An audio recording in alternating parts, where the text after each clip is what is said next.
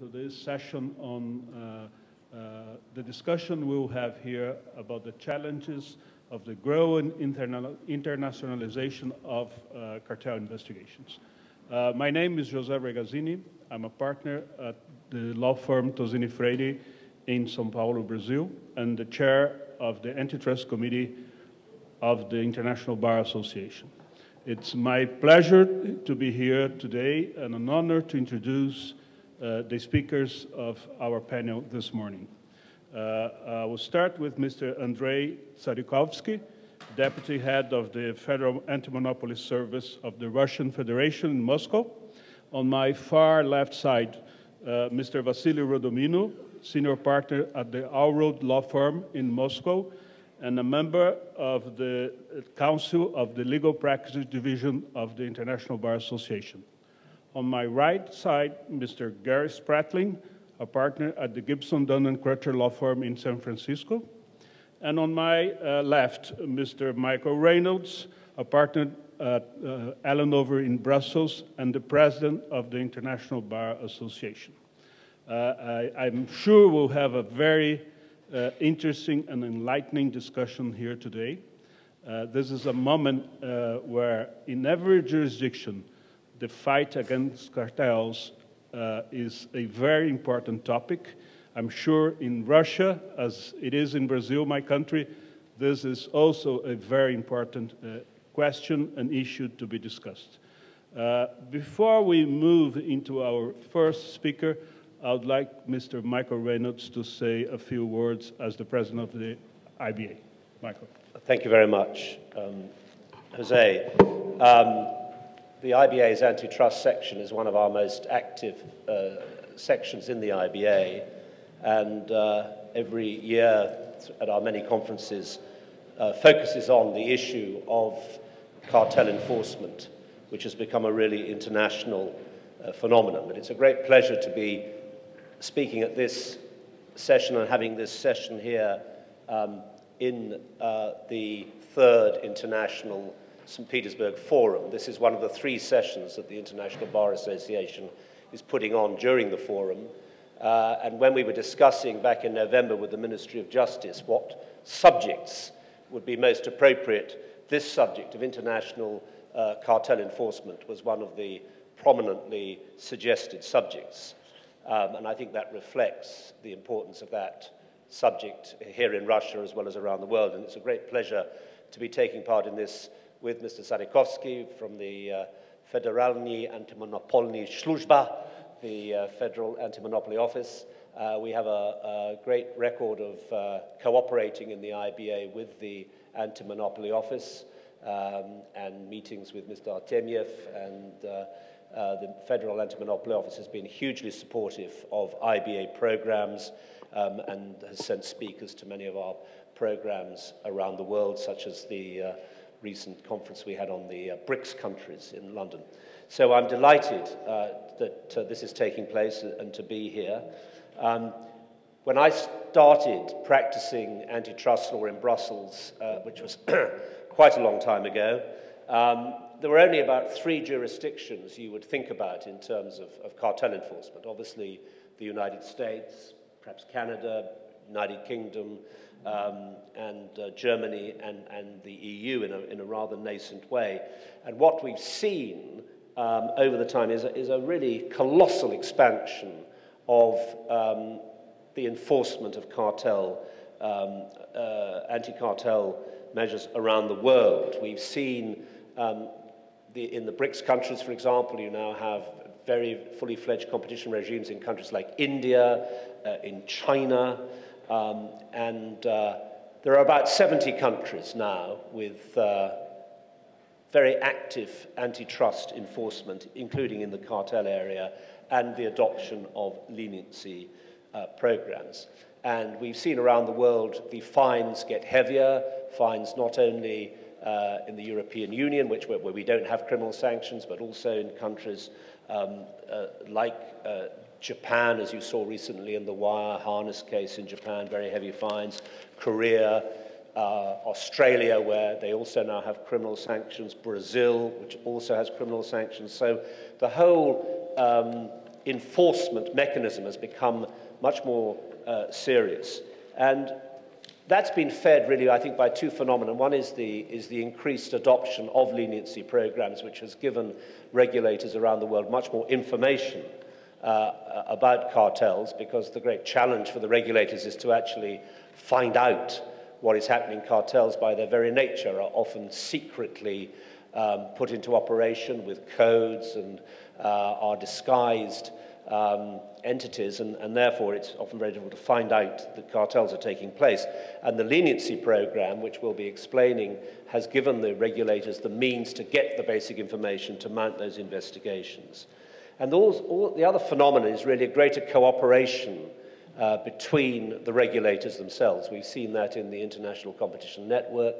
We've seen it in the annual competition workshops, which the regulators organized amongst themselves, and in the many bilateral memorandums of understanding which there are between the various antitrust regulators. And so there has been an enormous increase in the amount of information that's exchanged in cooperation, even to the extent of jointly coordinated dawn raids and surprise raids around the world, which, for example, we saw very clearly in the marine hose case, and we saw in the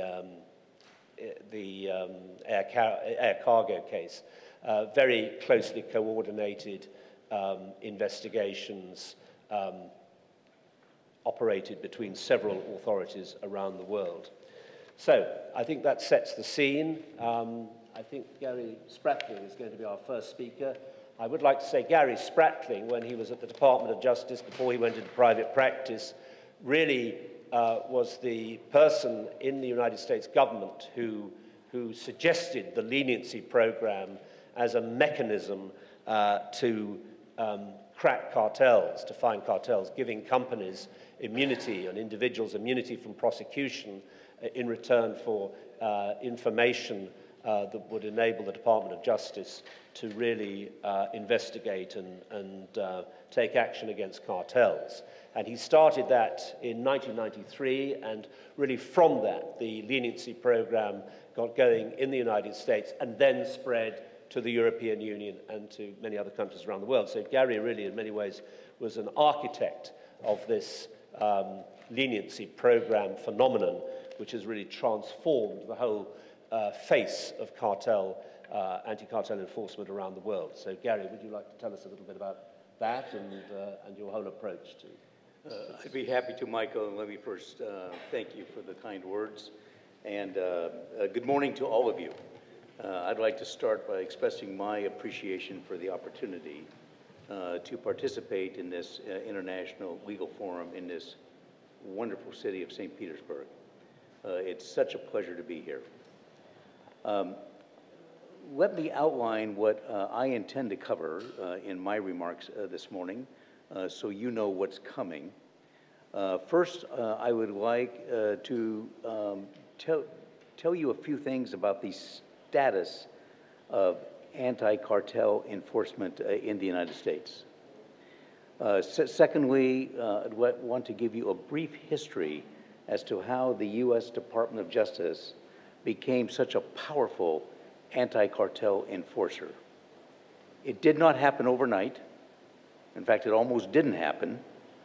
And the history is instructive as to some of the internationalization issues that we'll be discussing this morning. Third, I'd like to discuss today's enforcement environment, which includes an international network of numerous anti-cartel enforcement authorities, an expanding array of jurisdictions offering leniency protection for those that self-report, and high levels of cross-jurisdictional coordination in international investigations.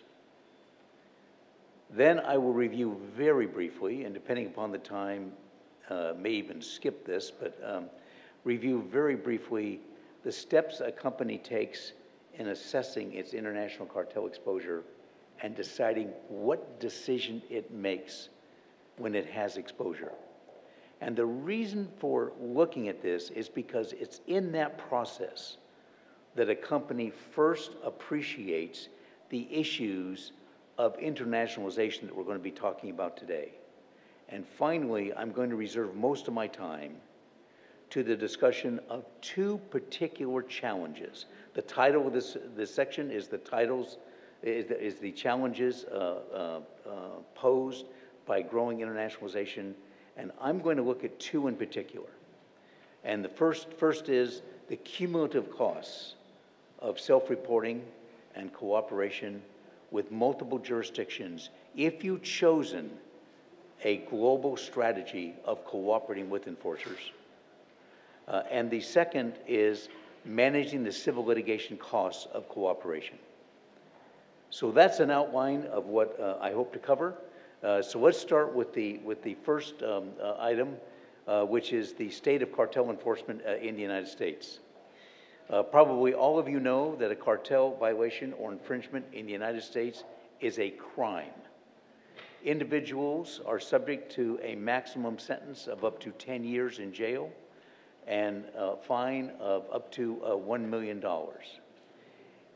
Since the Department of Justice, through the 1990s in cartel prosecutions, 80% of all defendants, no matter what country was their home country, 80% of all defendants prosecuted in the United States went to jail for their cartel offenses. Corporations are subject to a maximum fine of $100 million, or there's something called an alternative fine statute, where you can be subject to a fine of double the gain to the cartelists or double the loss to the victims of the crime.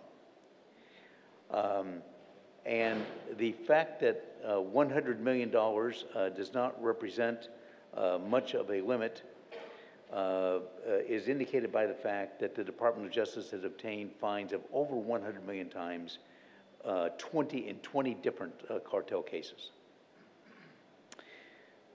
Looking at the year 2012, the Antitrust Division filed 67 criminal cases for cartel offenses. They obtained jail sentences against 45 individuals.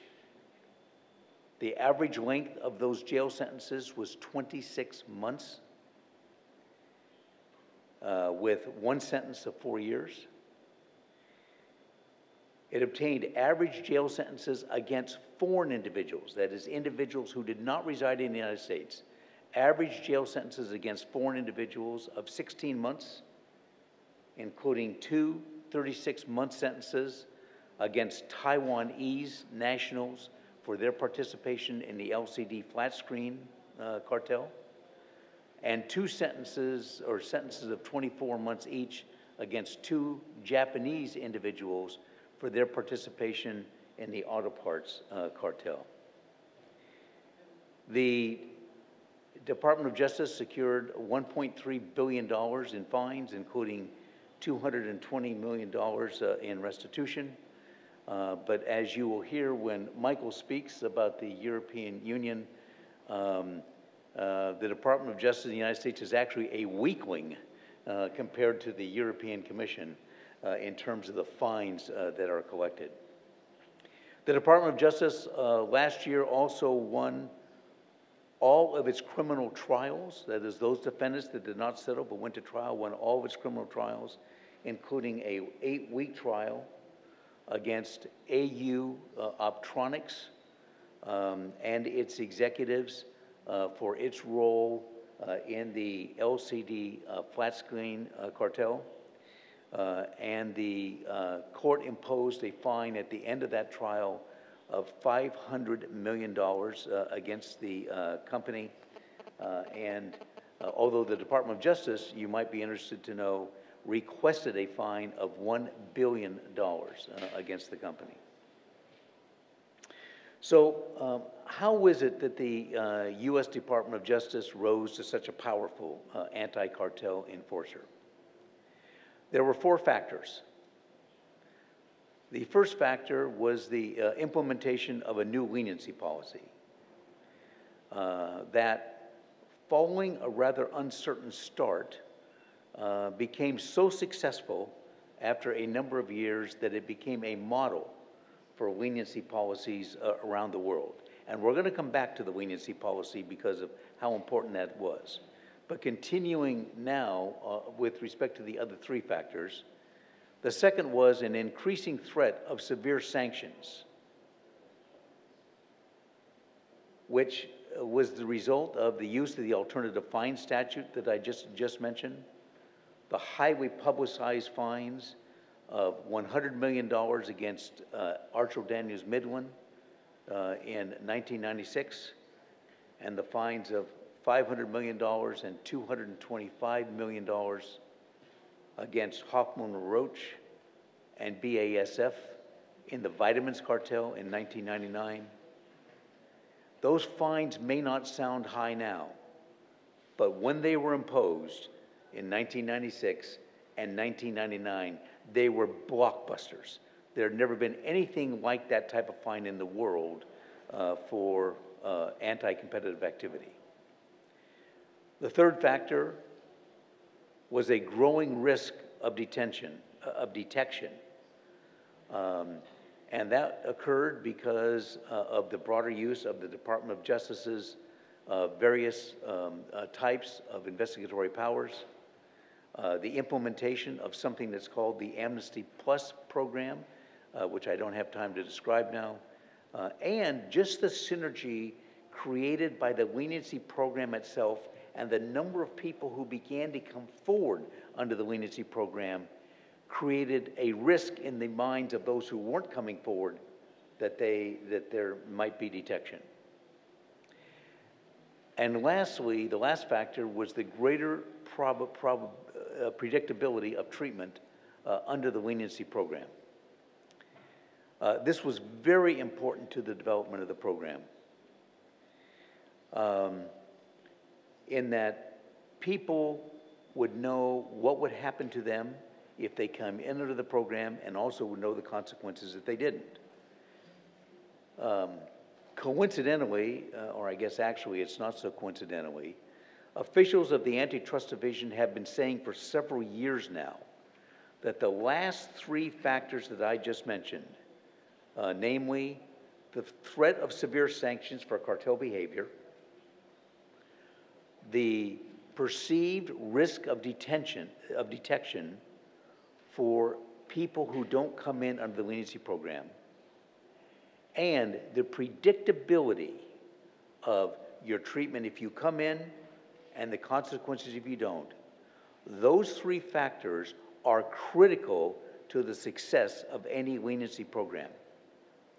Those three factors are critical to providing the incentive to a company to make the decision to come in and admit a violation in a cartel. And this is relevant to questions that many of us get at international conferences when people from jurisdictions, both enforcers and practitioners from jurisdictions, say, we have a leniency program in our jurisdiction, but it's not working. It is not bringing in people to confess about international cartels. That's because you need those three factors before a leniency program will work. Let's go back to that first factor, the leniency program in the United States. You know, now that the DOJ leniency policy has become synonymous with effective cartel enforcement over the last 20 years. And indeed, there are an ever-expanding number of jurisdictions, in the high 50s now, number of jurisdictions that offer leniency policies.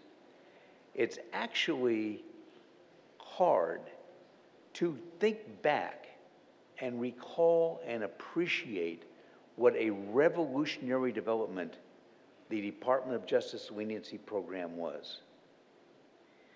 At the time that the Department of Justice's revised leniency program was put in place, as Michael said, in 1993, the U.S. Department of Justice had had a leniency program for 14 years before that.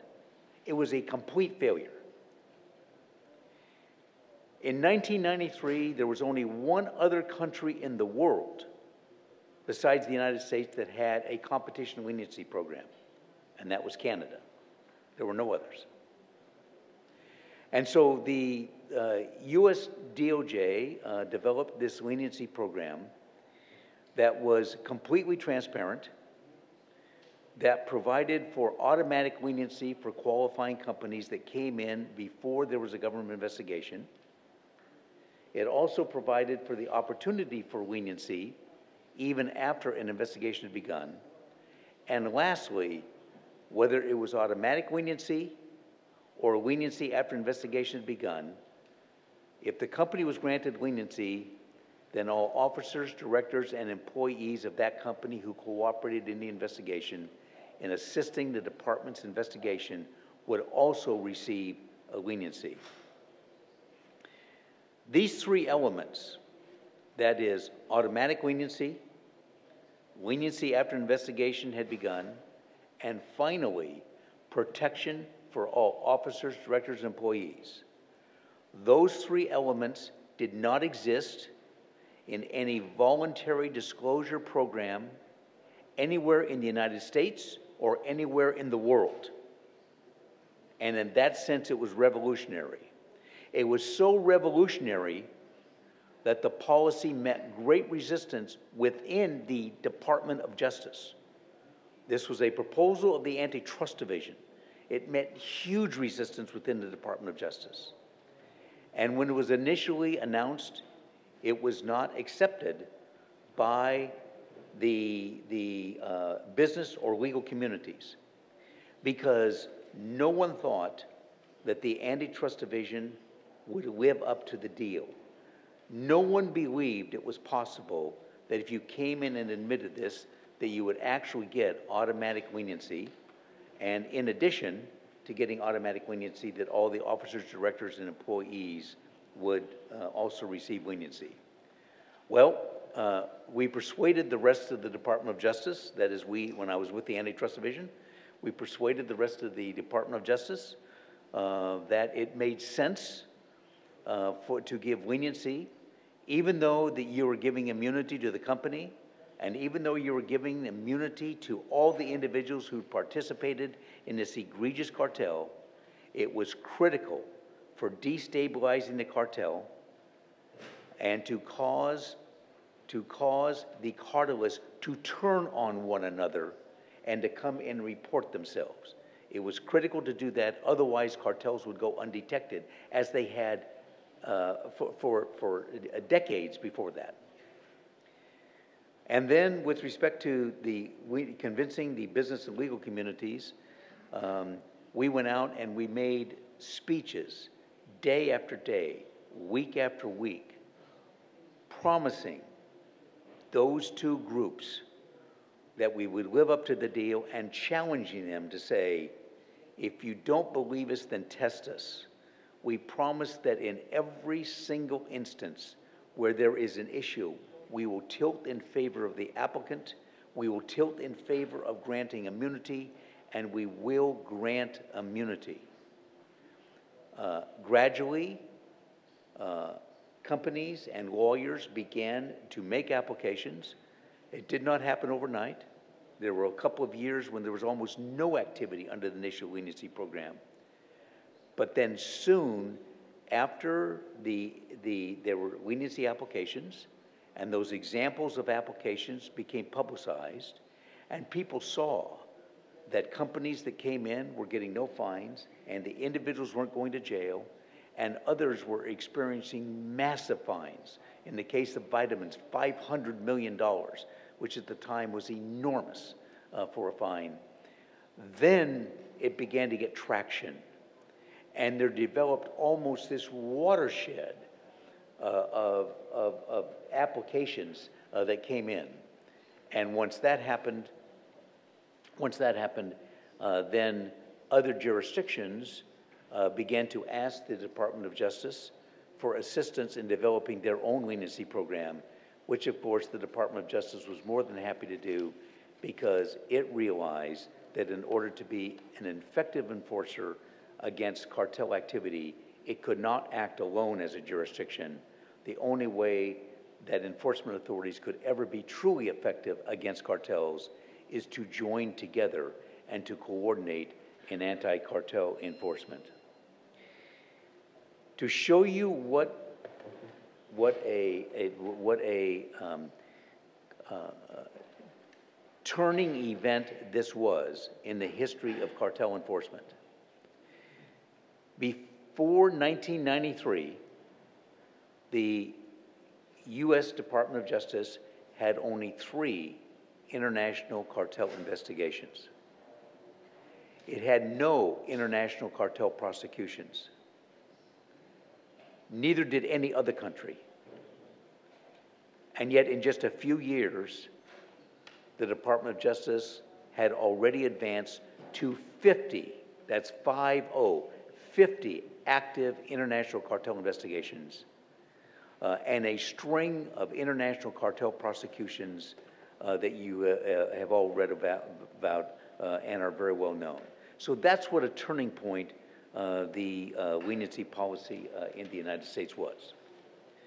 So now, what do we have today? Today, we've got an enforcement environment that represents an international network of coordinating anti-cartel authorities. In addition to the United States, the European Commission, the UK, Canada, Japan, Korea, Australia, and Brazil are very active in international cartel enforcement.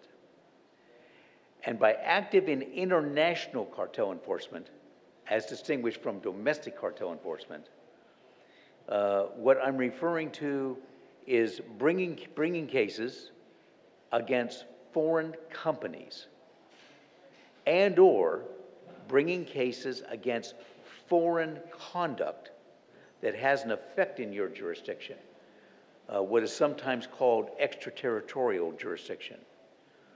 That's what we refer to when we mean international cartel prosecutions. In addition to the 8 jurisdictions that I just mentioned, there are another 10 jurisdictions that have begun international cartel prosecutions or on the cusp of that. In addition, as I've already mentioned a couple of times this morning, there are over 50 jurisdictions that have leniency policies. Enforcement authorities are making use of waivers, which is an informal method of international cooperation, but it is a method by which more information is exchanged than all the formal methods of international cooperation combined. Because under the principle of a waiver, which can be granted informally by a leniency applicant to pairs of jurisdictions, with the permission of the leniency applicant, one jurisdiction can share with another jurisdiction all of the information that the leniency applicant has provided to either one of those jurisdictions. We've also seen in one international cartel investigation after another, and certainly in nearly all of the large investigations, a high degree of coordination among anti-cartel enforcement authorities, including the coordination of inspections, raids, searches, drop-in interviews among 4 or 5 or 6 major enforcement authorities. And in addition to that, the coordination of dozens of national and local police authorities who assist in the various raids and searches.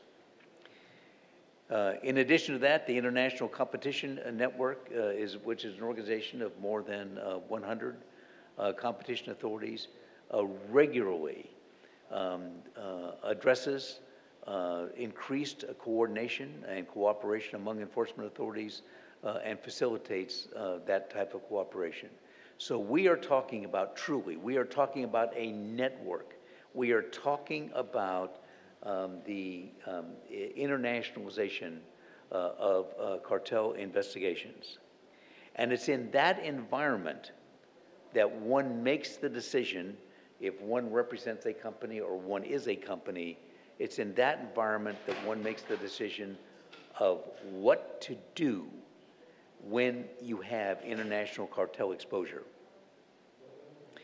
There are several steps to making that decision, but in light of the time, I'm only going to focus on a couple of those steps.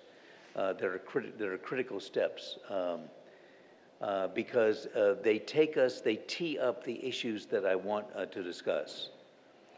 But one of the steps in deciding what to do is to identify and evaluate the opportunities to mitigate the sanctions. This is after you've gone through and determined what the sanctions might be, jurisdiction by jurisdiction, for the cartel activity in which you've engaged. You then look at what are the opportunities to mitigate those sanctions. And in doing that, one of the things that you do is you project the costs of self-reporting. And I'm going to discuss that in just a moment. Another step that you take when you're determining what you're going to do as a global strategy is to analyze the civil litigation costs and the civil litigation exposure of cooperating with government authorities in one or more jurisdictions. Also a very important step. You see, because what you're doing in this process is you're trying to determine what the net global benefit of cooperation is. Net global benefit is both the starting point and the ending point of a company when it engages in the risk analysis to determine what to do when it has cartel exposure.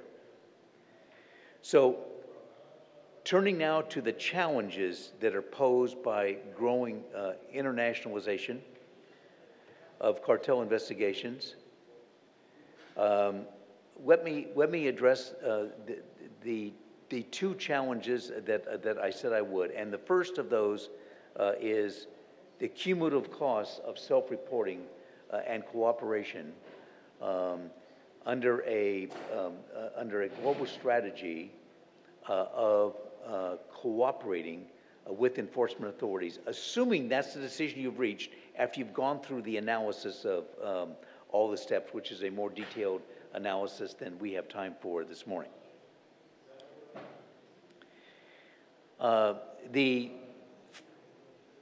When a company is evaluating the leniency or immunity alternative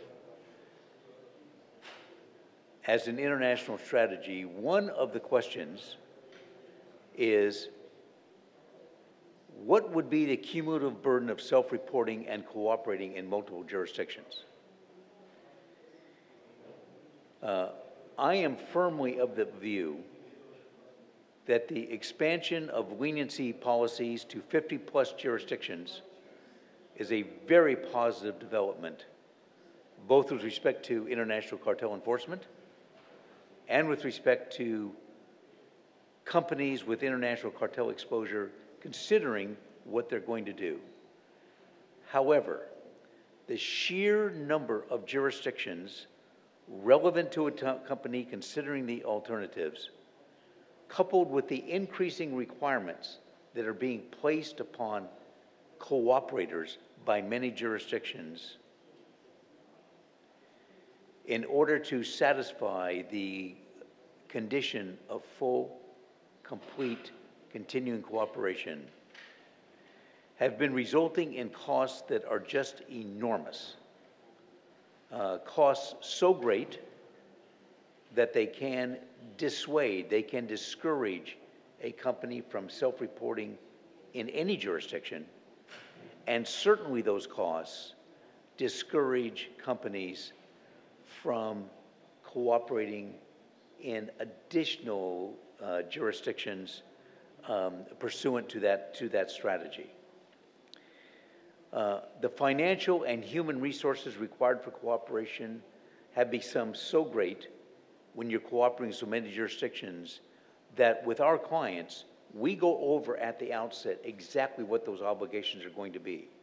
So the client appreciates what the costs of those requirements are.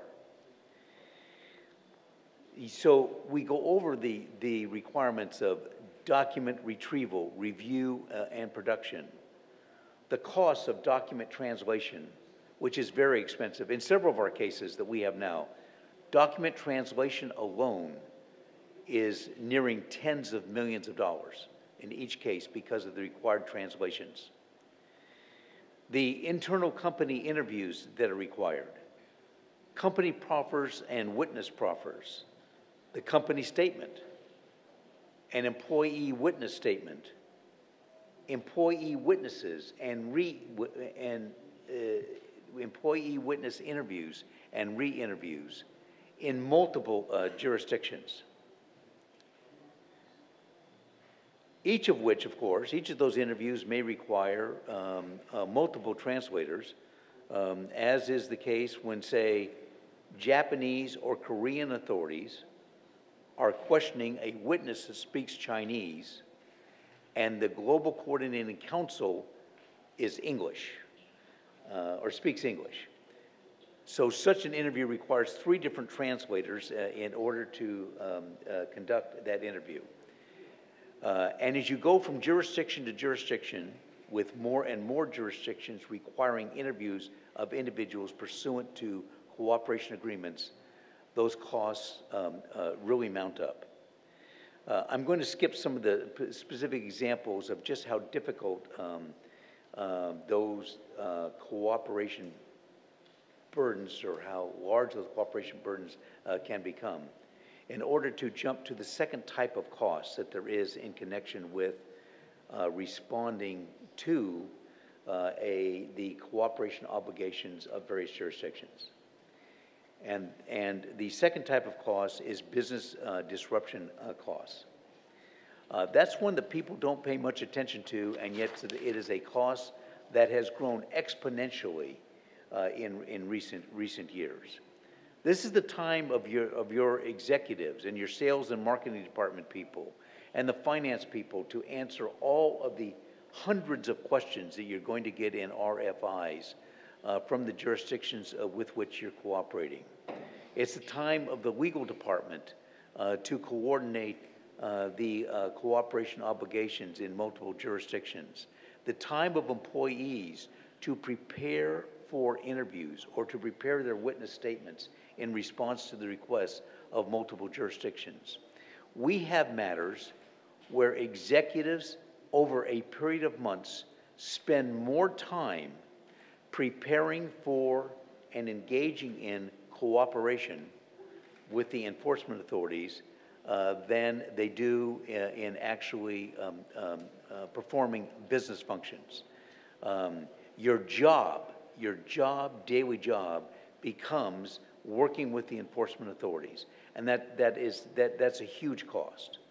There's another type of cost, which is global strategy cost, and in view of the time, I'm not going to cover that. But I also don't want anybody to take my remarks, to misinterpret my remarks. I'm not saying that every jurisdiction doesn't have the right to request any type of cooperation that it wants in exchange for granting this tremendous benefit of immunity to a company and individuals. Of course, every jurisdiction has that right. But it's incumbent upon jurisdictions to appreciate that as more and more jurisdictions are placing heavier and heavier requirements upon those that cooperate, it's creating a burden, a cumulative burden, which may actually dissuade companies from coming in and cooperating. And the last point that I will hit in terms of the challenges of the internationalization of investigations is managing the civil litigation consequences of cooperation. It would be difficult to overstate the significance of civil litigation considerations. How can I say that when I've just talked about the huge fines that have been imposed in the United States on companies, the jail sentences for executives, a reference to the EU, which has even larger fines, which Michael will talk about? Why are the civil litigation considerations so civil litigation consequences so important? It is because, and many people who do not practice in the United States don't appreciate this, it's because that when there is a leniency application and the announcement of a cartel investigation, the leniency applicant can be certain that there will be many, sometimes hundreds of class action civil cases filed in the United States. The class action private bar in the United States is very sophisticated. It is well organized. It is well financed. They have staying power that is afforded by their very deep pockets. But this is the important point. In all of the major cartel prosecutions over the last several years, the costs to defend and settle civil litigation in the United States alone has exceeded the total costs of all fines by all governments against the cartelists in that cartel. I want to make sure that everybody appreciates that and why people are so focused on civil litigation consequences. Let me put it another way. If you add up all of the fines imposed by all of the governments on the cartel participants in any cartel,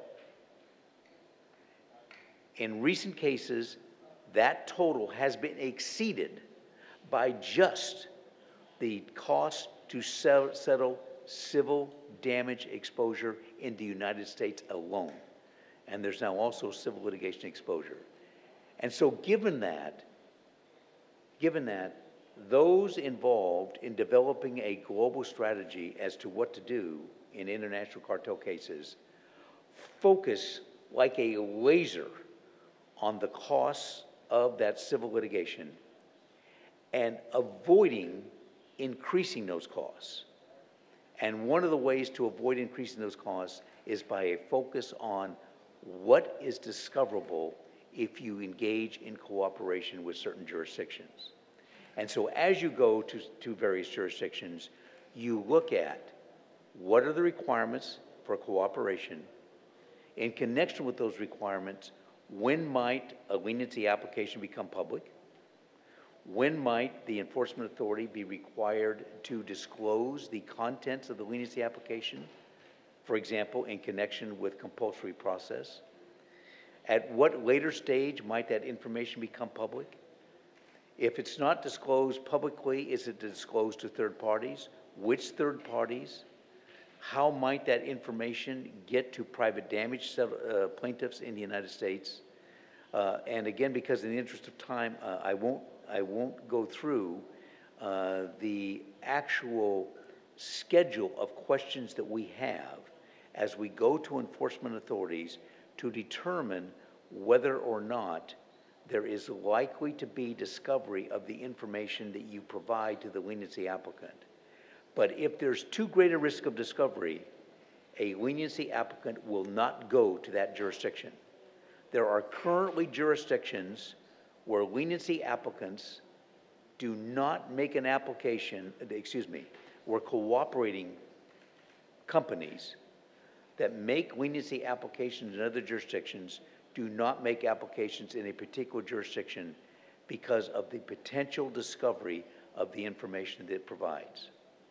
I will conclude by saying that at an International Competition Network workshop 18 months ago, there were 5 panelists talking about the most important considerations in choosing which jurisdictions to cooperate with and where to submit leniency applications.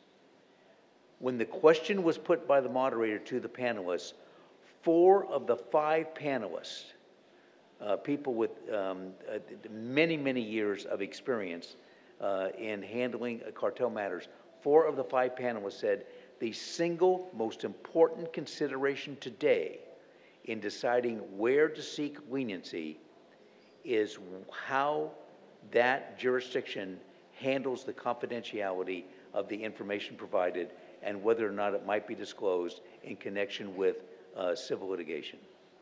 Thanks. Thank you. Thank you so much, Gary. Let me tell you how we will proceed from now on.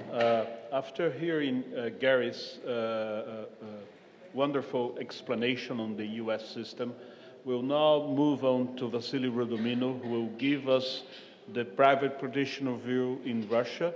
Then Michael Reynolds will say a little bit on the EU system.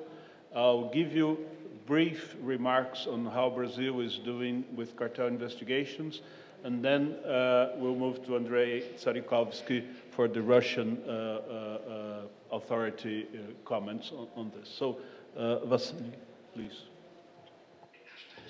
Thank you, Jose. Good morning. Доброе утро. Good morning. It's a pleasure for me to be here, and it's an honor to speak after Harry. When he was talking about the international cartel investigations, you might have heard that he didn't mention Russia. He said nothing about Russia. It's true that till recently Russia had no active role in international cartel investigations, although we all know that cartel investigations is one of the priorities in the activities of the Federal Anti-Monopoly Service, and the law enforcement practice and application have made great progress in this country of late. So I think that to counter cartel agreements is one of the most successive areas where the FAS operates. However, it focuses mostly on the domestic cartels. It's in the chlorine, liquid caustic soda, coal, price fixings, and other cases, similar cases. But looking at the general picture, I would say that FAS and its head director, Mr. Artemyev, made a speech recently describing the development of the service in the next years. And one of the objectives is that the Russian antitrust service should be on the top 10 list of the most successive antitrust bodies in the world in the rating of the Global Competition Review.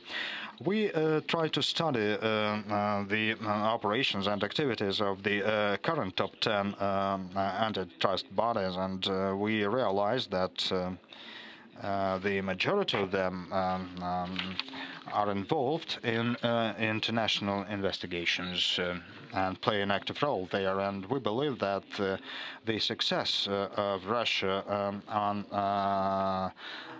in this area depends mostly on the fact if Russia manages to become part of the international cartel investigations. We understand that it's not the only criterion, although that's a very critical one. If we succeed, what we get, how we can benefit of that. First and foremost, international cartels as one of the most dangerous type of cartels, which inflicts heavy damages on the international economics and on the economies and on the economies of individual countries. And if we are involved actively in that investigation, we will certainly see if we are really efficient in this area. On the other hand, to counter international cartels requires that specific institutions are shaped so that special practices are put forward that I'm talking about regulations, standards, methodologies put together. They determine the level of sophistication of an antitrust body in the area. So besides, as you might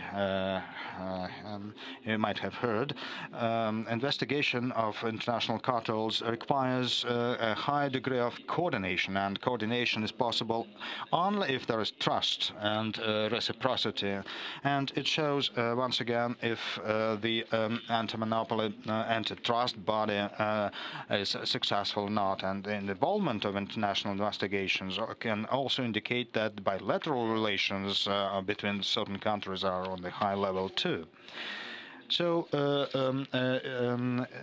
and speaking of the FAS, Federal Anti-Monopoly Service, I can say that if we succeed, if we become an active part in international investigations, then the service will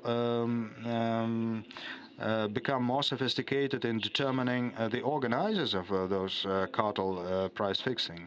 And we realize that cartels try to avoid acting in those countries where antitrust practices are on the high level and where antitrust bodies are involved in international investigations. We need to point out that emerging countries, which Russia is part of, most commonly disclose international cartels just only if it happens at the same moment, at the same time, and it's different from U.S. or Japanese practices which investigate even the past cases. However, if the country is not involved and the case is not disclosed, then we have very few chances to succeed in the future and revisit one or another case. And currently, the Russian FAS does not have a reputation of sophisticated international investigation, and that makes Russia belong to the risk area and a risk country. And in Russia, unfortunately, we don't have expertise to investigate international cartels. And as I said earlier, I can only reiterate by saying that the successful role of Russia in international investigations is a key to further development and sophistication of the Russian antitrust body. And here it is also very important to say that the first investigations makes a signal to other antitrust bodies as well as to multinational corporations and companies that are part of those cartels. And that signal tells them that it's time to cooperate and that the Russian antitrust body feels like being very active in all the investigations. So if we get involved in international investigations, it will really give a very powerful signal to all those companies that Russia is also involved, that Russia is also alerted. Another factor that Harry mentioned is that the fact of international cartel investigations gives a chance to companies, Russian companies, suffered from such investigations, file private or companies suits. Because right now that opportunity is not accessible to Russian participants because Russian antitrust bodies are not involved. Although of those cases that were investigated recently in the United States, Canada, Japan, had a great impact on Russian market and Russian companies, and as an outcome, it's the customers who suffer. So, and lastly, last but not least, if Russia is involved, it will have a good impact on the positive impact on the investment climate in Russia. Both Russian and foreign investors will be better protected, and their investments will be better protected because negative impact of cartels will be minimized in Russia.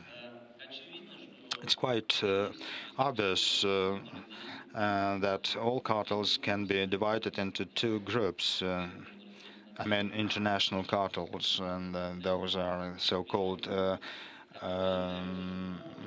cartels, meaning price fixing affecting several jurisdictions, and the domestic market is only one of the jurisdictions.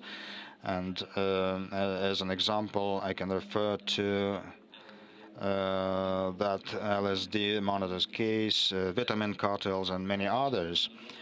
Those are the typical international cartels involving a number of countries, and that's a cartel that's the hardest to investigate.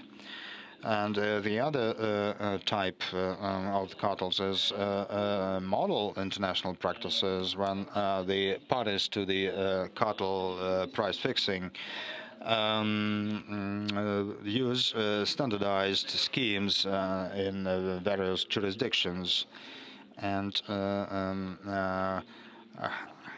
we can only suggest that cartel participants in this country stick to the same schemes, and those standardized practices can be easier investigated than the international cartels, specifically here in Russia, where we're only starting our international investigations. So, so what the situation is like in this country at this point when we are approaching and our director outlined the strategy for the organization as being more active in international cooperation. So what are the starting positions of Russia? I think the starting positions are quite good.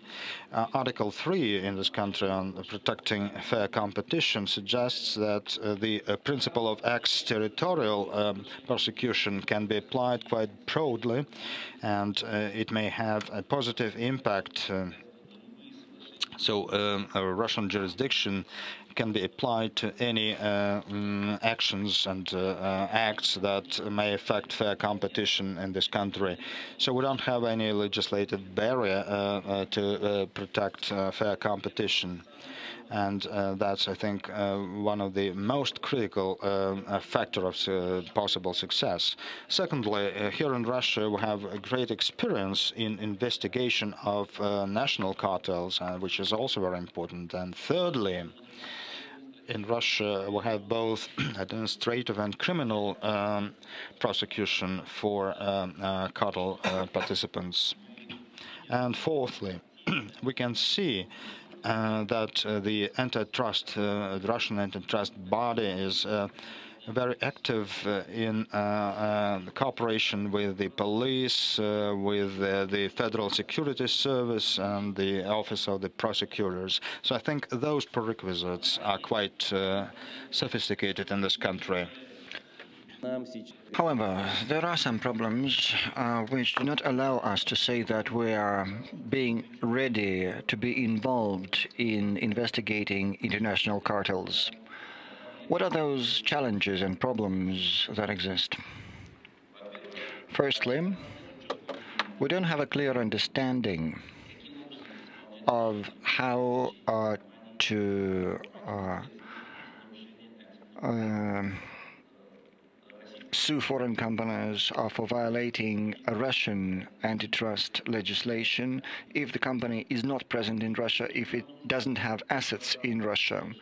I believe that we need to work on these mechanisms in the nearest future. We need to think about what other measures may be applied in these cases using the resources of customs legislation, of tax legislation, and of other legislation. The other thing is that exists in our country is the statute of limitation. The period of limitation is 3 years in Russia. When this statute of limitation expires, you actually cannot start a legal action. It's very important for a country which will probably follow in the steps of other legislations and other antitrust bodies. The information about other investigations will be available in Russia later, 2 years later, maybe several years later, and we will be able to apply the appropriate sanctions. Of course, we can use criminal sanctions because the statute of limitation for criminal cases is 10 years. But the government won't be able to fine a company, which is, of course, and a fine is a very important measure, a very important mechanism. Another area which is a serious impediment for the development of cartel investigation in Russia is the period of investigation. On the one hand, we are very proud that all the periods of investigations are very short in Russia. This is convenient, this is reasonable, and this is convenient for the companies that are involved in the investigation. On the other hand, well, and it also allows to save money, and it's clear to understand. It allows to understand when the investigation will be over, but that undermines quality. We know that cartels, some cartels, have been in existence for 70 years and more than that. Investigating a cartel in a few months is next to impossible. It's next to impossible to digest the amount of information that is available to the antitrust authorities. And international experience shows that such investigations sometimes take years to achieve a quality result. And I think we need to change our law. It is necessary to make use of the experience accumulated in the United States and in Europe. Despite the seemingly high fines, and that's up to 15% of the working capital, compared to Europe, those fines are liberal enough. We all know, and research shows, that cartels result in about a 30% growth in prices. So a 15% fine is already included into that 30% price growth. And we shouldn't probably think so much about increasing the fines, but we should increase the fines for non-collaboration, for non-providing information. And certainly one of the most important problems is our leniency program. You've heard from Gary that the leniency program is the main tool in investigating international cartels. According to statistics, 75% of all the cases investigated in this area start with an application for a leniency program. So far, although we know that a lot of work is being done to improve this program in Russia, yet a full-fledged leniency program is absent in Russia. And because of that, I, as a practitioner, come across discussions whether one should apply for a leniency program, and most often the corporate lawyers believe they shouldn't. So why don't international corporations prefer to participate in such programs? Firstly, there is a lack of clarity on many issues which for instance, there is a lack of clarity about the completeness of information, about the boundaries of the market, about the... there are no clear-cut requirements for evidence. And thirdly, I believe that there are excessive or redundant requirements that the company that applied for the program should stop its participation in the cartel. That comes into contradiction with many laws existing in other countries. And if a company stops its participation in the cartel, it may hinder investigation.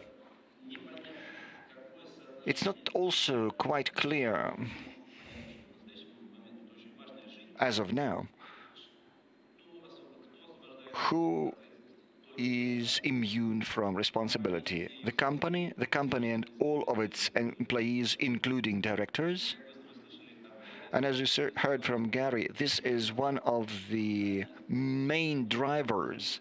The clarity of who becomes immune must be 100%. And then people will be motivated to use this system. The absence of the marker system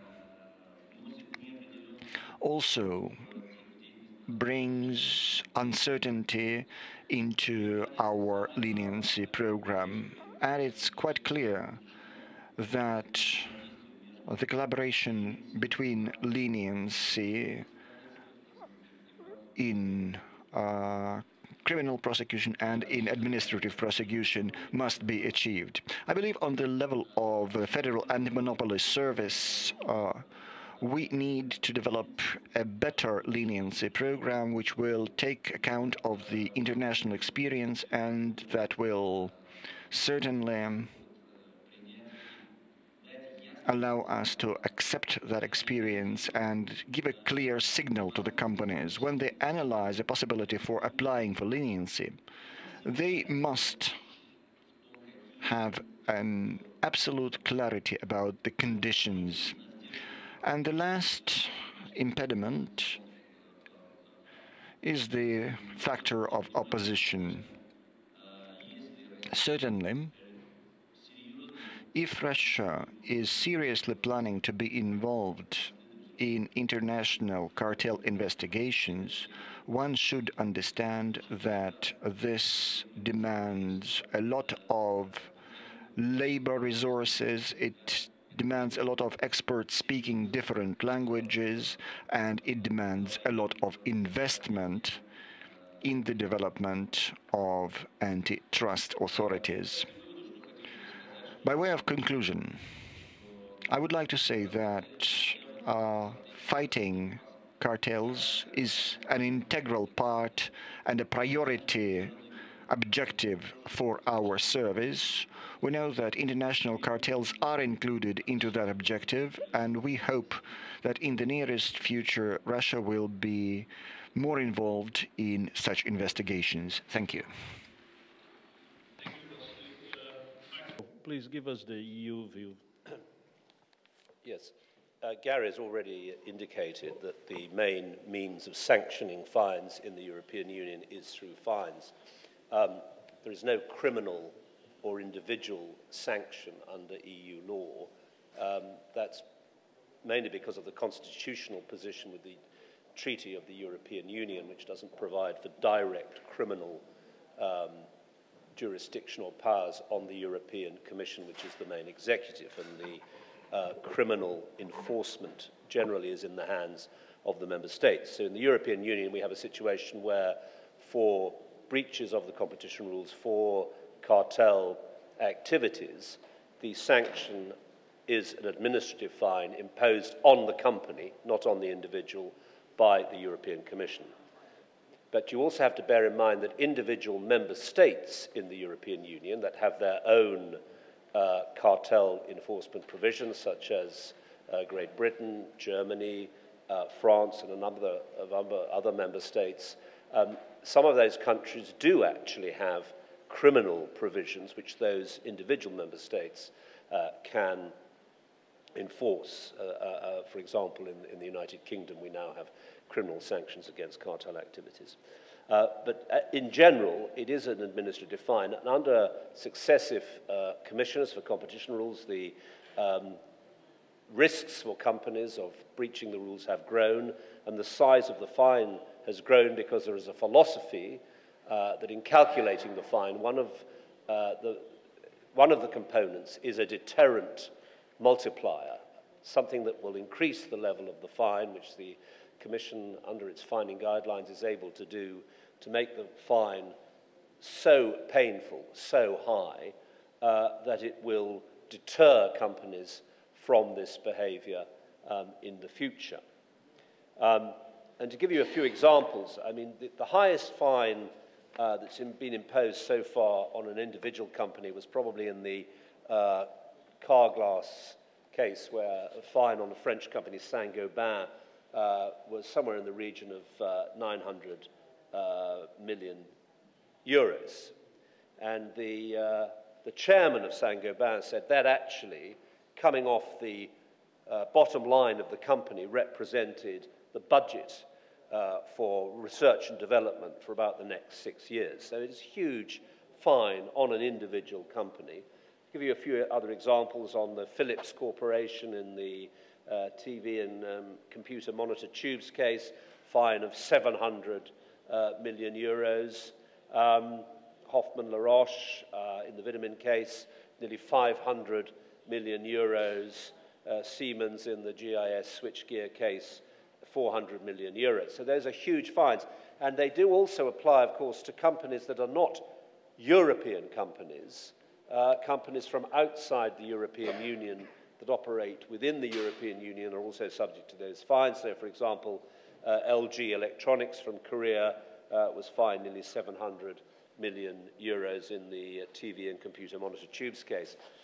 Many Japanese companies have had to pay very high fines. Toshiba, Mitsubishi, in the gas-insulated switchgear case, fines of over 100 million euros.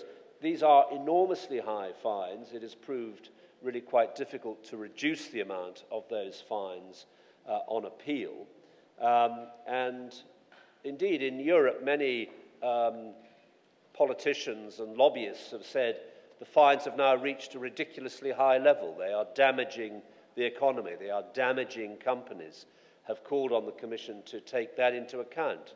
And the Commission, and particularly the present Commissioner, have repeatedly said that they don't think that even the fact that we are in a recession means that the Commission should be more lenient in its imposition for fines. So the prospects are that those fines are going to increase. We have ongoing investigations, major cases like the automotive parts case, the LIBOR interest rates manipulation case.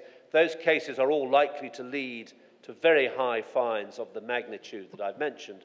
And indeed, yesterday, when you read yesterday's Financial Times, here you have yet another case. European oil groups raided in price probe.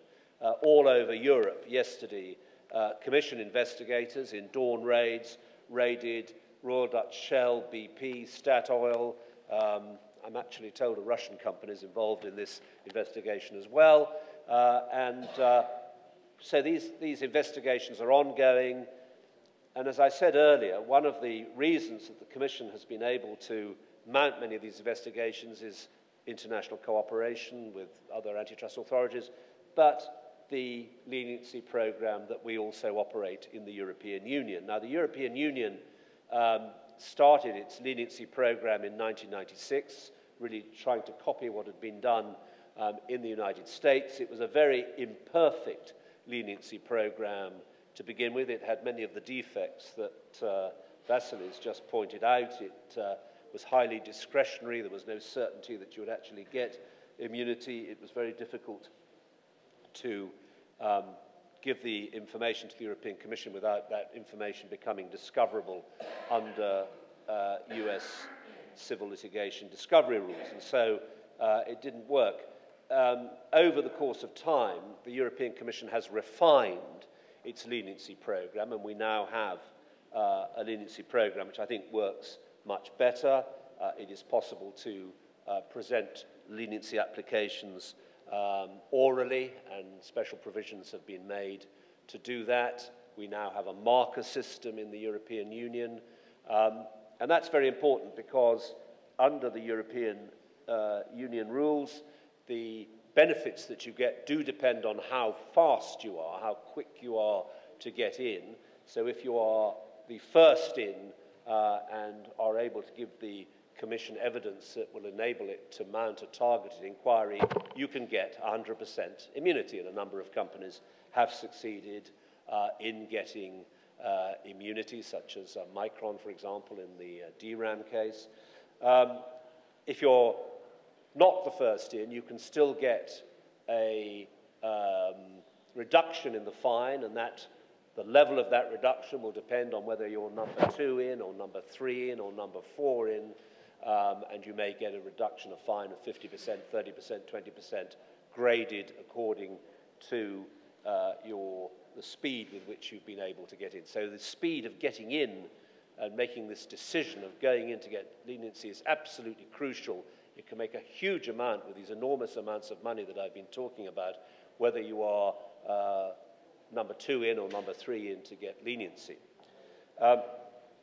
We don't have, as yet, although it's beginning, civil damage litigation in Europe. We don't have private damage actions, but that is now beginning in Europe. Nonetheless, the main concern in the minds of most companies is the concern that Gary mentioned earlier. It is your liability in the United States, because many of these actions are also subject to litigation in the United States, and therefore a key consideration is how far will your corporate leniency statement that you have to make, which gives a clear statement about the cartel and the company's involvement in it, how far is that protected? And so that has been a key consideration. The European Commission has gone to quite major steps to make sure that corporate leniency statements are protected, despite numerous attempts in United States litigation to compel production of those statements. But the oral mechanism for presenting leniency has greatly assisted in that. So I think those are the main features of the European system, but as I say, it is a tough regime. The fines are going to get ever higher in these investigations that are now ongoing, such as auto parts. Whatever this oil investigation may lead to may also be enormous. So it is very important in Europe for Russian companies and other companies that operate in the European market to take account of that, and also to take account of the possibility, if you do get involved in a cartel, of the leniency program that is available. Thank you, Michael. I'm sure we are all anxious to hear Mr. Tsakirovsky, but although we are running out of time, I'll take just a few moments, and I promise to be really brief, to tell you a little bit about Brazil, and then we turn on to Mr. Tsakirovsky. I think it is important for you to know that also in Brazil, the fight against cartel is a very important and a topic of the moment. And of course, there was a turning point in Brazil, as in any other jurisdiction, which was the introduction of the leniency program, which took place actually in 2000, but the regulation came in 2002. So we are talking about 10 years of leniency program in Brazil. And that made a huge change in Brazil, not only on the international cartels, and now, as Gary said, you have to consider Brazil whenever you are working on an investigation, on an international investigation, because the cost of penalties in Brazil are escalating in a very steep way. But also, the domestic investigations improved a lot in Brazil after the leniency program. So we have a two-way progress in Brazil, not only on the international investigations, but also on the domestic ones. The penalties have been increasing a lot in Brazil. Just to give you an idea, one of the first major decisions in Brazil was on a steel manufacturers cartel in 1999. And at that moment, the penalty imposed on the companies were 1% of their annual turnover, compared to the gas cartel that was decided in 2010, and on which just one of the companies, White Martins, received a penalty of $1 billion US dollars. So that gives you an idea of how much the penalties are improving in Brazil. And also because in Brazil we have both the administrative and the criminal violations. So individuals also face penalties in Brazil, not only administrative penalties, but also jail term. There was a major introduction in the law in Brazil last May 2012, a year ago, when we introduced a new competition statute in Brazil, which made a significant change in terms of cartel investigations, because we introduced several changes in the merger review, and because the authority in Brazil is understaffed, those changes in the merger review made room for the authority to have more investigation and more time on the cartel investigation. But the other significant change was that up to last year, on the criminal aspect of the cartel violation, the judges were allowed to impose on the individuals a penalty, either a pecuniary penalty or a prison term. Since last year, now they have to impose both a pecuniary penalty and jail term. So that made a huge change in Brazil as well. Just to give you an idea, we have right now 200 individuals facing criminal prosecution. We have 40 convictions. Obviously, they are still under appeal, but individuals are getting more and more scared of participating in a cartel in Brazil.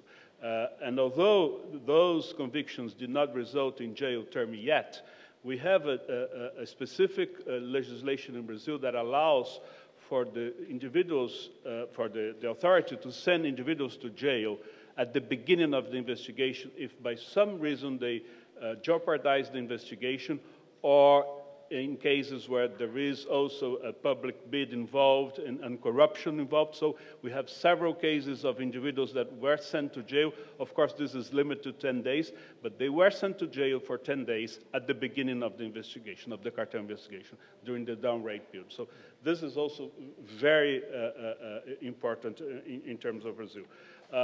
Leniency, again, was a major turnover. We have protection just for the first one in. So the companies involved in an international cartel have to run after that in Brazil. Luckily, we have a very efficient marker system, very simple marker system. You can get the marker by calling the authority and informing about the case. So this is also something that helps a lot. And just to conclude, finally, another point that is important in Brazil, and especially because leniency protects only the first in, are the settlements. We are more and more getting into settlements on cartel cases. That means a lot of saves, not only for the authorities, but for the companies as well. Of course, the settlement implies not only in the admission of guilt, but also in the payment of a penalty. But this is a new mechanism that is coming up in Brazil right now and making a lot of good points in the fight against cartels. Of course, I had much more to say, but unfortunately, we don't have much time. So, Mr. Sarikowski, please, you have the word.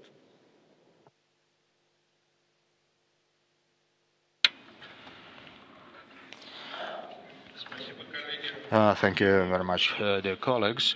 Actually, I have the entire presentation, PowerPoint presentation, but I don't think it's appropriate to use it because a discussion and interaction is really more instrumental. And besides, my colleagues put forward most of those points and aspects I was going to speak about, and it shows that we are all thinking along the same lines. On my part, I would like to outline three aspects that may help to counter cartels. First and foremost, it's the leniency program, since it's those times in the past when we were able to really get the specific results of investigations, and most of the investigations are retroactive, and most of the evidence is destroyed and by that time. The other principle has to do with the criminal responsibility for cartel. So unless criminal responsibility is involved, then financial benefits may overweight the risks of administrative responsibility. And the third aspect is international cooperation to counter cartels. Majority of cartels are evolving as international. And it's not the first time for me when I see that many cartels leave the jurisdiction under which they are caught and which they are disclosed, but it's naive for them to believe that they can succeed doing so nowadays, because the international cooperation is evolving, it's spreading. And I would like to speak of the three aspects as they apply to Russia. First, the leniency program. I think it's one of the main principles and main machinery in this area. And Gary, it was really very interesting to hear your story of the United States situation, and I can understand now that you faced similar problems that we're facing now in this country.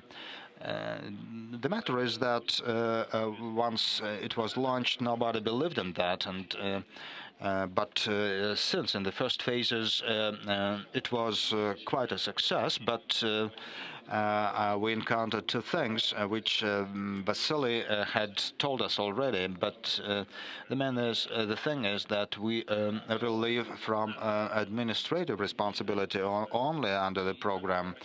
We do not relieve from criminal responsibility. So the company think that they do not benefit from that, and if they apply to that and they prepare all their arguments, and those arguments may serve as evidence to put them to jail if they are persecuted under the criminal code. To fix that situation, we drafted some amendments to the respective article, and we hope that once passed, they will help to relieve those companies from criminal responsibility too. And our first edition of the lenient program was valid for all applicants, and those who applied were relieved from responsibility, and that led to some comic situations when we set up some absolute ever high number of companies that really announced their guilt. And at one day there were 54 companies who pleaded guilty and who applied for lenient program. So it was really like a comic situation, and I think that under these circumstances the Mark's comments about the EU practice is more instrumental and more relevant, and I think we will come to that sooner or later. A lot of things apply to procedures, and Vasily tried to describe them, and I think that those are the problems that are the key ones. And Vasily also spoke of a number of things concerning durations, and which I believe it is true. And It seems to me that both in this country and internationally, the period of limitation of investigations and duration of investigation should be extended because investigations involve a lot of volumes of materials, and I think if we do not extend that, we will impact negatively a lot of parties involved, because full evidence can be collected only by the end of the investigation, and so the parties have no time to prepare some new arguments and to counter the evidence, and short terms make positions of the parties worse. And one of the other important factors, and I'm speaking about law enforcement, it's the judicial practice, which is not stable here, which is not standardized.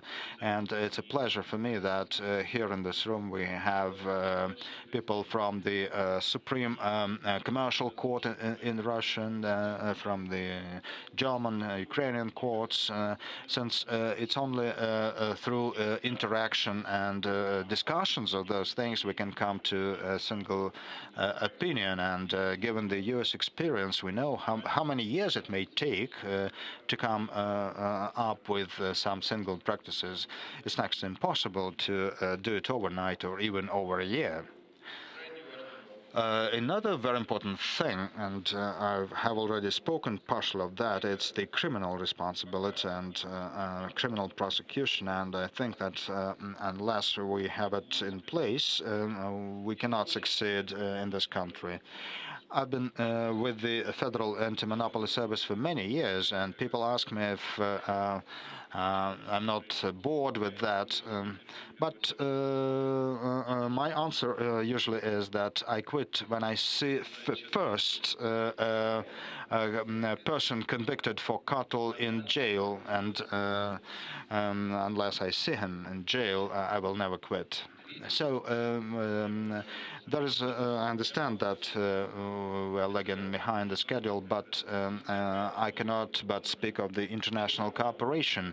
I don't think that any progress is feasible unless there is a strong and viable international cooperation in place. And I think that in addition to Interpol, there will be intercartels body or something. And but to substitute for that, we need to expand our international cooperation. Surprisingly, the antitrust body people become very cooperative and flexible, and enables us to join effort. And the Russian Federal Anti-Monopoly Service has favored the conclusion of many international, commonly bilateral agreements. We have a lot of them. We have a protocol with the EU and with the Antitrust Department, the United States. So we can really join our hands, and I think we are negotiating some new agreements enabling us to share information. The main barrier here is the confidentiality of information, and probably it's time to think of some new agreements that would allow us to work out some rules for the refuse of confidentiality restrictions. So when one of the parties may refuse some restrictions, and it will help us to streamline our cooperation. So unless it is achieved, we will not have a final success. And although it's pleasant for me to point out that Mr. Linchov, who is one of the bosses in our antitrust department, is here, and we are working on that, and we do a lot in the fish industry, in the container shipments, and we joined hands, joint effort with our Norwegian counterparts, and in Norway we had our full-fledged session and it helps us a lot with the information we get from them. And what is most pleasant for me is that we think along the same lines, and if we really manage to join hands, we will make a lot of progress. And it's good that we started our day by reading an article from the Financial Times. Thank you. We are running out of time, but if we have any questions from the floor, we'll be glad to take any questions. I have to say that Mr. Spratlin has a flight to catch, so he'll be leaving in 10 minutes. But anyway, we still have some time. So if you have any questions, we'll be delighted to. Yes, one there.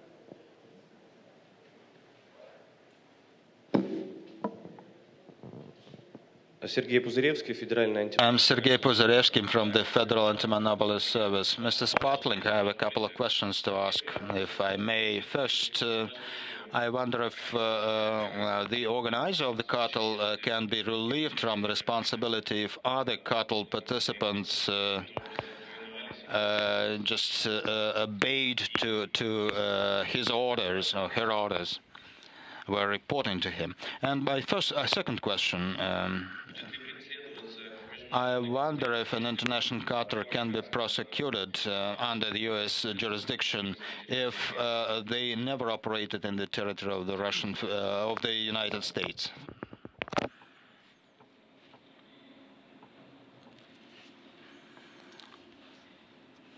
Let me take your second question first, because I actually couldn't hear all of your first question. The translation, I didn't hear it all. But your second question, whether or not they operated within the United States is not a requisite for prosecution by the United States authorities. There must be, there's two types of jurisdiction, obviously, subject matter jurisdiction and personal jurisdiction. The subject matter jurisdiction is gained anytime the effect of the conduct has an impact on commerce in the United States. So the fact that all of the cartel conduct took place outside of the United States and that all of the individuals are outside the United States does not matter with respect to whether or not the United States would assert jurisdiction over the conduct if there was harm to United States commerce. The question, which would depend upon the fact situation in each case as to whether or not the Department of Justice would try to bring a prosecution, would be personal jurisdiction. Is there any way that the Department of Justice could get personal jurisdiction over a company that was not operating in the United States? And that depends upon the facts of each situation. Did any of you hear the first question? If the individual can be waived the charge because he was following orders of the company? No. I now understand your first question. There is no provision for excusing the conduct of an individual who is acting pursuant to the instructions of a superior.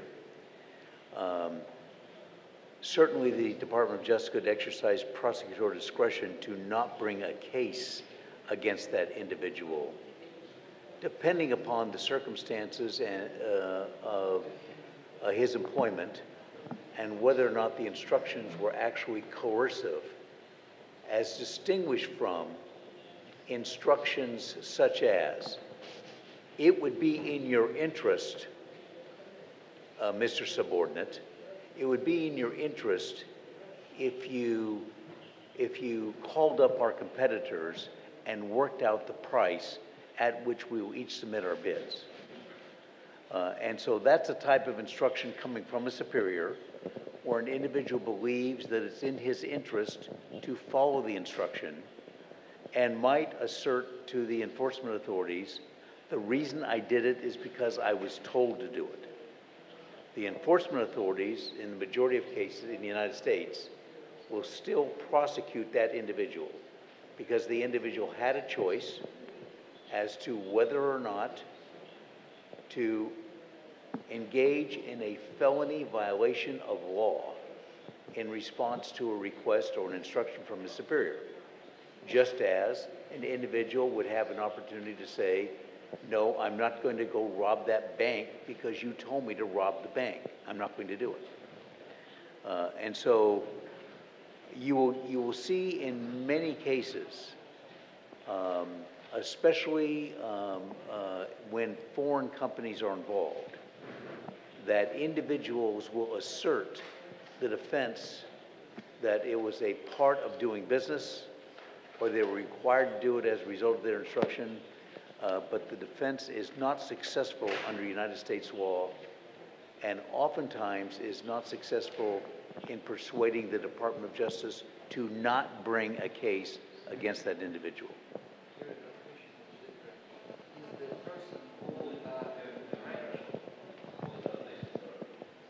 Is the person who arranged the cartel and coordinate and the key person who was the boss of the cartel can be released from responsibility, or he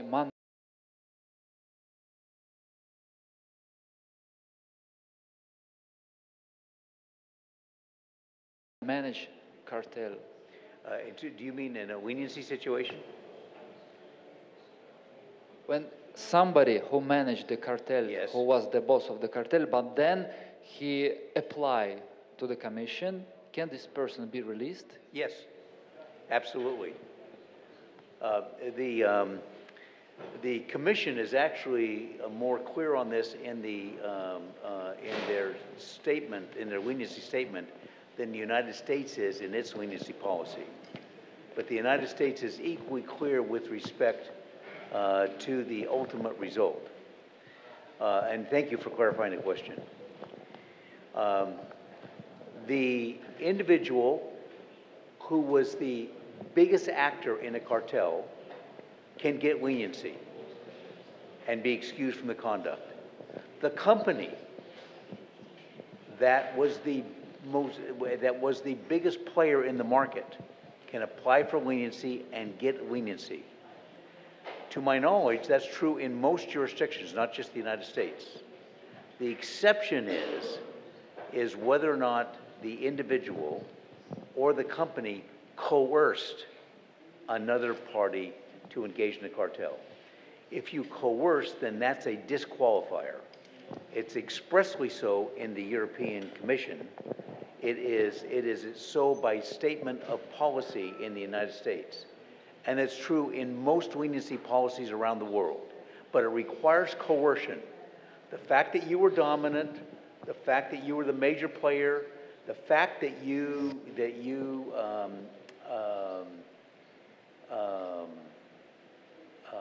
were the primary actor throughout the years of the cartel will not disqualify you.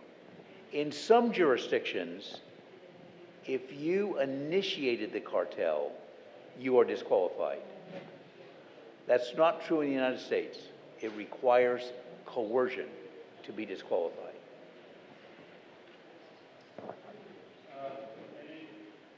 Any other question? We have one more here.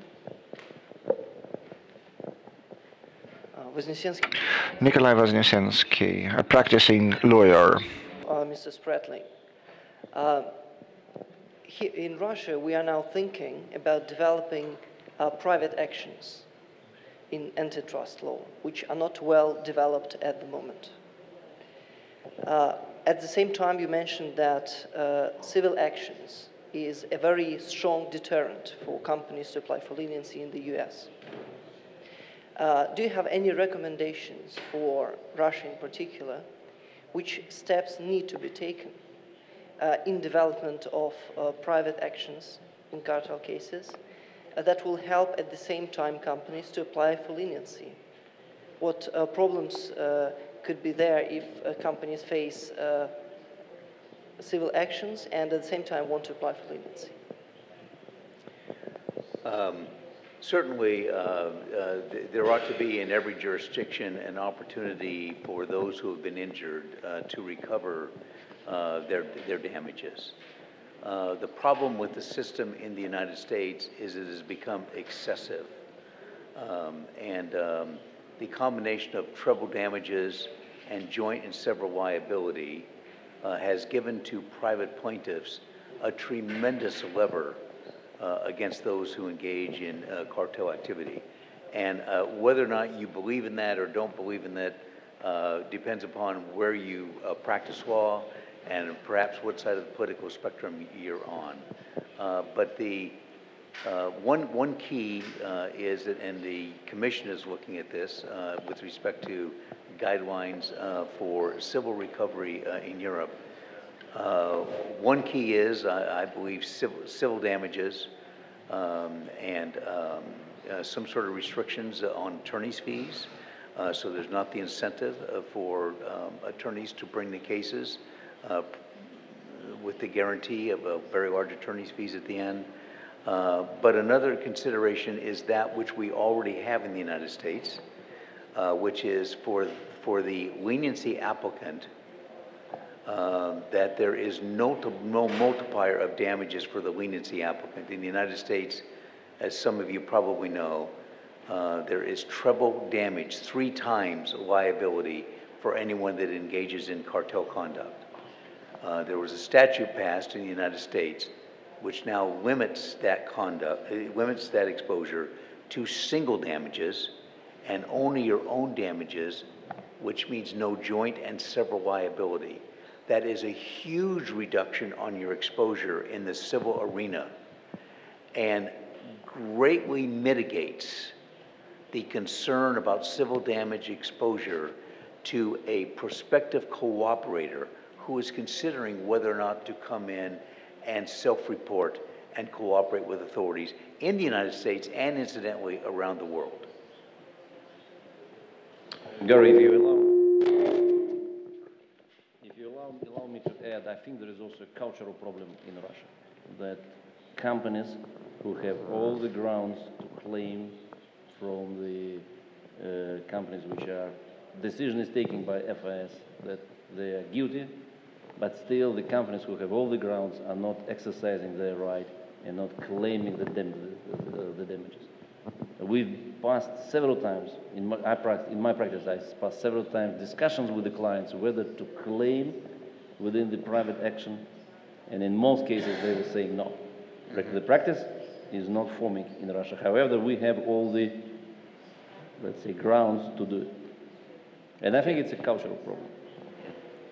You know, on the point of cultural problems, it's something that should be mentioned because we don't have a representative of Japan or the that is a Japan practitioner or a representative of the JFTC. But the experience in Japan is one of the most remarkable experiences in the international cartel arena and in the leniency arena. For years, it was predicted that the leniency program would not have any applicants in Japan. And for years, there were no leniency applications to the United States under its leniency program from Japanese companies. And people said it was because there was a cultural problem. That in Japan, people would not come in and turn one another in. It was a loss of face, a loss of reputation. It was not the right thing to do. And yet today, I forget what the statistics are, but there are very large numbers of leniency applications to the JFTC. When the program started, you may have heard that the fax machine, they actually had trouble with the fax machine because so many applications were coming in. And in recent years, companies, Japan companies, have sought leniency from the Department of Justice, which meant turning in other companies in Japan, and individuals have also sought the protection of leniency in the United States under the leniency policy. So cultural, what I'm suggesting to you, taking too long to do it, what I'm suggesting to you is cultural taboos can be overcome, but they need to be overcome through the methods that we have suggested with respect to leniency programs. The only way they're effective are you have to have strong penalties, you have to have a fear of detection if you don't come in, and you have to have, as you suggested, Vasily, you must have predictability as to what's going to happen once you make an application.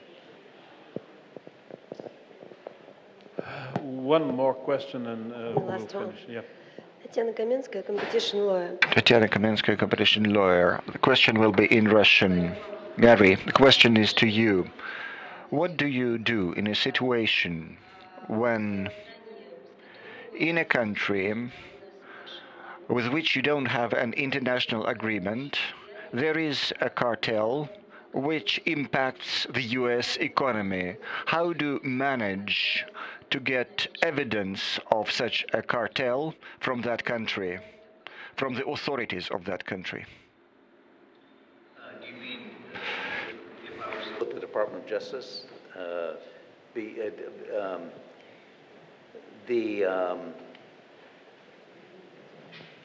It depends on whether or not the country has a leniency policy. The country has a leniency policy. In most jurisdictions, there is also a principle of waiver. And so if the country had a leniency policy, and the United States also obviously has a leniency policy, and the applicant was seeking leniency in each jurisdiction. It's not about leniency program. Нет, это не... I meant the situation when you haven't got with the country international agreement and the cartel, который организован. And the cartel that is organized in that other country impacts the economy of the United States. But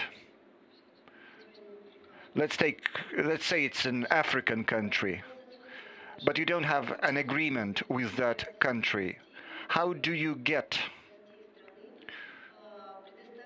the evidence of the existence of such a cartel in such a country from the authorities of that country? You cannot get them, well, you're assuming that there's no MLAT, there's no memorandum of understanding, Yes. and there is no cooperation agreement between the antitrust authorities. Between states.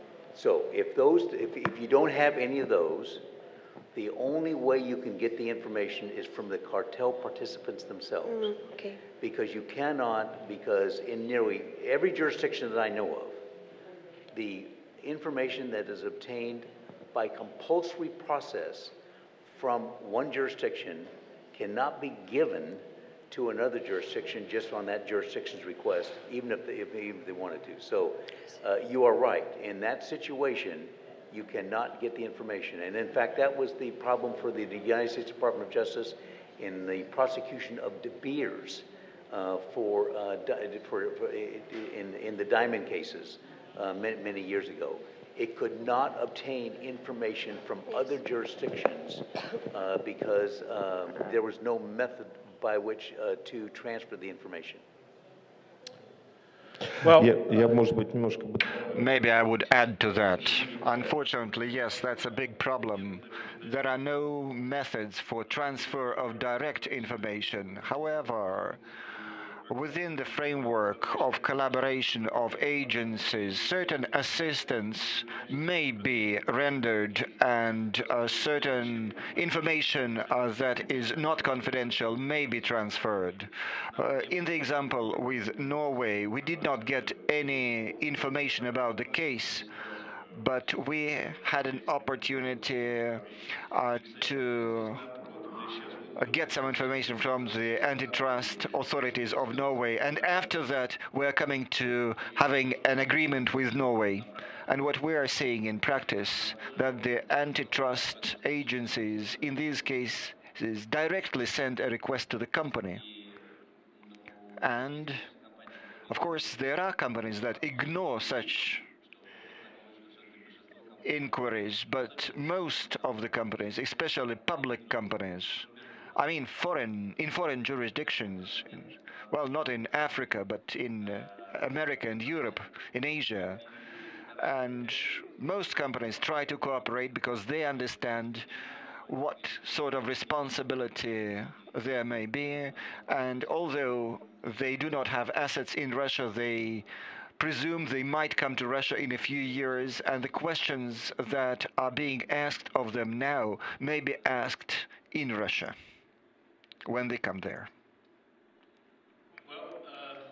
We are out of time now.